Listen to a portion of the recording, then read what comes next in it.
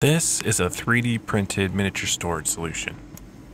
I made this for one of my favorite board games, War of the Ring. I'll show you how I did this, and I'll show you some of the mistakes I made along the way.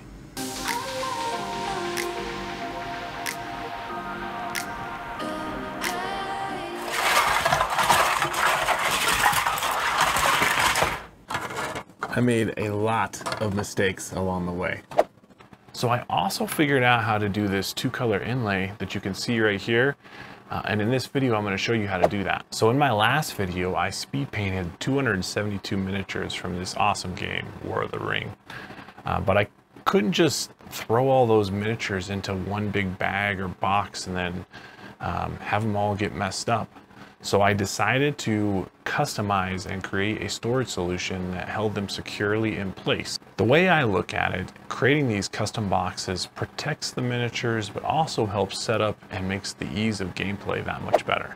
To do this, I use my brand new 3D printer, the A1 from Bambu Lab that you can see right here. So to do this design, I use the free 3D modeling software, Fusion 360. Now I know 3D modeling can be intimidating, especially for a beginner, but I'm going to try to show you in this video that 3D modeling can be pretty simple as long as you follow these two basic steps. These two simple steps that can help you master 3D modeling is sketch and extrude. Sketching isn't complicated and not like sketching on a paper. Fusion 360 runs off of basic math, and so you just need to give dimensions or give a distance. Once you have a basic sketch completed, then just push this little extrude button here to turn it into a 3D model by adding thickness to the part. Following this method, I designed this little hook fit or channel for the bases of the miniatures. Now here's the first of many of my mistakes. It took me several times to measure and get the right length, width, and height for this channel to make sure that it fit just right. What worked for me for this was using calipers, but then adding a couple of hundredths to this measurement to give it some wiggle room. Too close and it doesn't fit, too wide and it's too loose.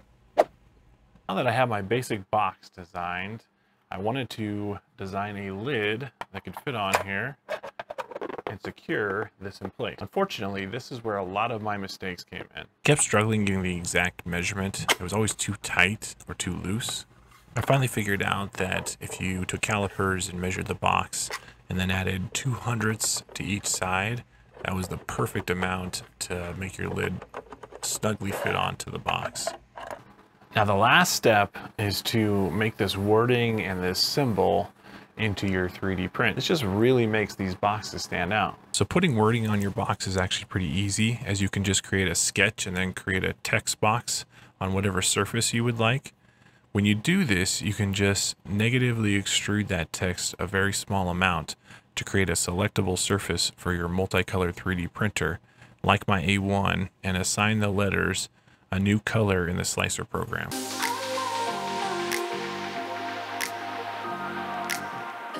These symbols or photos are more complex, and what you need is a vector image or an SVG file.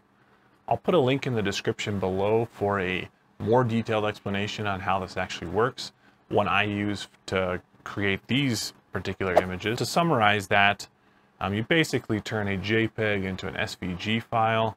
You take a normal photo, turn it into a black and white photo, then you turn it into a vector image, and then you can put it into your software and get this symbol to come out. Now this part gets me to the last mistake that I made, which you can kind of see right here. What I was doing is I was extruding the image slightly a small amount. And so what the printer tried to do is it tried to bridge across that to create this. What I ended up figuring out is that instead of extruding the entire image slightly, you go in and you make a small border of your image and you extrude that instead, and the results are much better. You're not forcing your printer to try to bridge this entire gap here. And as good as my A1 is, it's just not going to be able to bridge that far. Here's what the final product looks like. If you happen to like War of the Ring and would like to print these same boxes for your game, please see the link in the description below for the location of where you can download these files for free to print these boxes yourself.